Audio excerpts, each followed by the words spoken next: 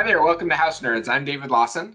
And I'm Jenny Morris. We're glad to have you here. Today is going to be a fun topic. What are we going to talk about, David? Remodels. I was traveling last week and I've been very fortunate to be working on a TI project, tenant improvement for a coffee shop. And I know this isn't house related, but I'm super excited because I'm a total coffee nerd. And it just brought to light all the different things that people go through in renovating their house and all the different things that you need to think about, Mhm. either get permits for or talk with all the parties and all the contractors about. So we want to dive into some of those today, but super fun. And we're going to I know we teased this a couple months ago or a couple weeks ago, but we're going to be showing you pictures here in coming weeks and months of that project so we can talk about some of those things that are being done. Yeah, you might not be building a brand new home. You may be wanting to renovate your current home that's been there for a little bit, or maybe you're thinking about adding some sort of feature or making the house more your own. We want to talk a little bit about what sorts of remodels are beneficial to the home value versus just allowing you to make some changes to allow the home to represent you and your family a little bit more. Yeah, and I love things that people love to have in their homes, right? I've talked about that before. I want you to enjoy the place that you live, but putting a waterfall in your master bathroom is not going to up your home value the same way that updating an 80s kitchen to a modern kitchen is going to affect when the appraiser comes out and looks at stuff.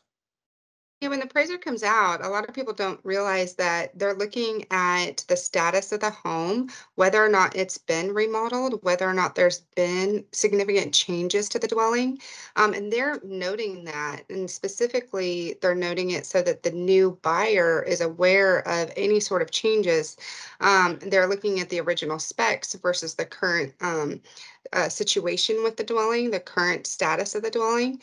And that kind of information is really important. Then it gives you the information to ask the seller, who did these renovations? Was it a DIY project? Is it insured? Is there any type of warranty associated with these renovations?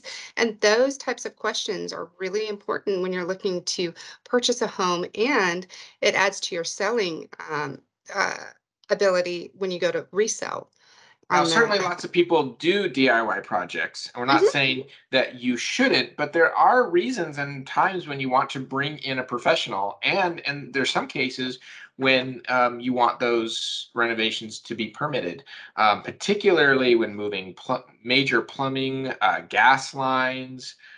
There are certain cities that require pressure tests on the old homes if you're moving gas lines, electric. All of those things should be done by a professional.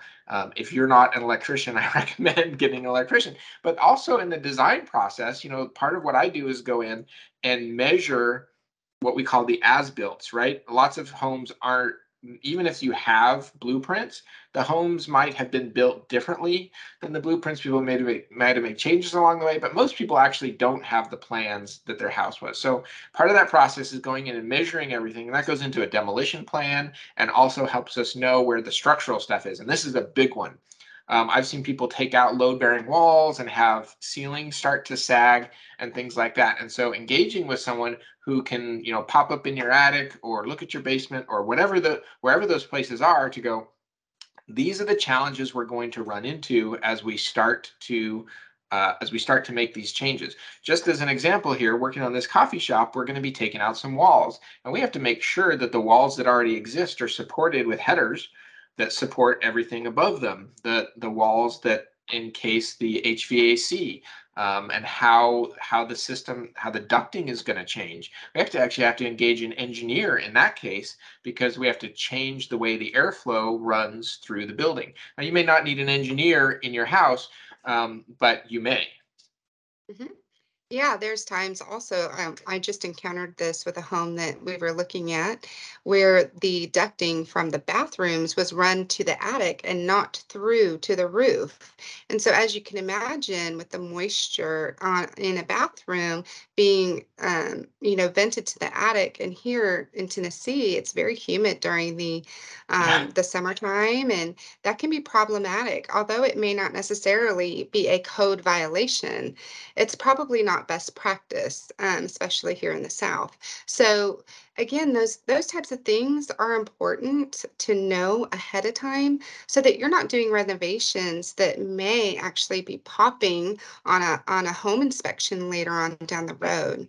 Or that pop on you. Like we've talked about the code in the past, and the code is frustrating, and inspections are frustrating, but it's really there to protect you, right? So even if you're not doing permitted work, have somebody who knows the health and safety things around, like we said, gas, water, electric, structure, um, so that um, so that you're protected. I'm doing a project right now in Dallas, and they want to add a second story. And here in Texas, we have shifting soil, and this house was built 50 Mhm. years ago.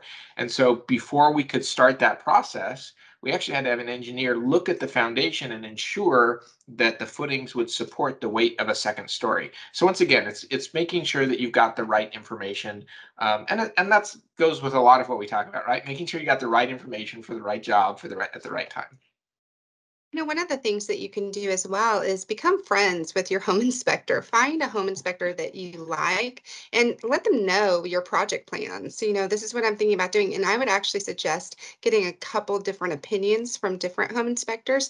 There's Or Facebook contractors too. pages or Yeah. contractors as well, but home inspectors on the front end, before you even start the design process, just to ask them, pick their brain. What are some of the challenges that we need to be aware of? What are some of the codes that we need to be aware of when we're thinking about this project? And there's Facebook pages dedicated to home inspectors. And I've actually gone in there and asked questions, and they're very happy to answer them.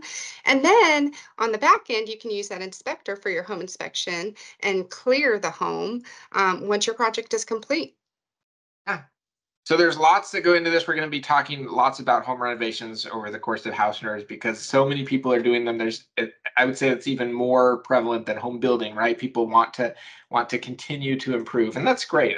We love doing that, and we love talking about that, and hope that that brings value to your surroundings and also to your investment.